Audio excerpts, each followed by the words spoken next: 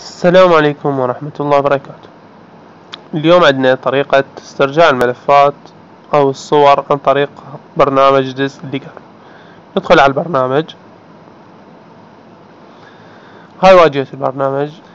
طبعا إذا بدون روت راح يسترجع لك بس الصور، بس إذا عندك روت راح يسترجع أعتقد الفيديوهات أو غير صيغ عندك.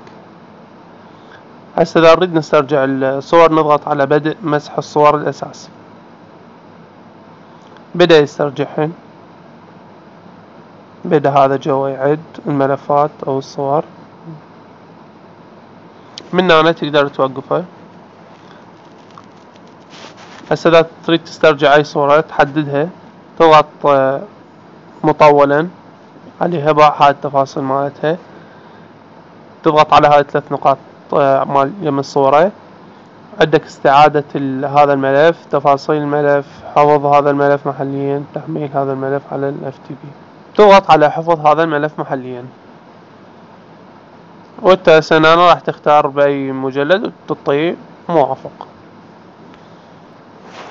تضغط على هاي مال الضبط. عندك هنا تحدد مثلا الوقت اللي مسح به الصورة او الفيديو. هنا صورة متوسطة، صغيرة، كبيرة، بكيفك. هسه إذا تريد مثلا تبيع الموبايل وما تريد واحد يرجع عندنا الصور، تريد تحذفهن، تدخل على هذا البرنامج، تضغط على هاي هنا أو أي برنامج مال ملفات، تضغط تروح تدور على اندرويد، تضغط على اندرويد، ورا على الداتا، ورا هنا هنا مال الداتا مثلا مال الصور، هذا تضغط هاي، هذا النت تمسحهن. واذا بقى همينة تمسح هذا البقية، يعني مال الفيسبوك مثلا تدخل عليه وتمسحهن كلهن وتفرمت، ولا تبيع الموبايل اذا ذني موجودات، لان ممكن يرجعن. روابط البرامج ان شاء الله راح تلقاها اسفل الفيديو بالوصف.